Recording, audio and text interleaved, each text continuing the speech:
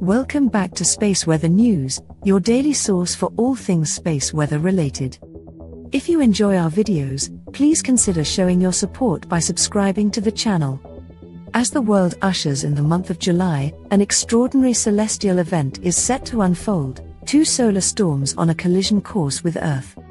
These solar storms originate from partially Earth-directed coronal mass ejections emitted by the Sun on July 4th. Their arrival in Earth's atmosphere is expected to generate geomagnetic storms, captivating observers with dazzling auroras.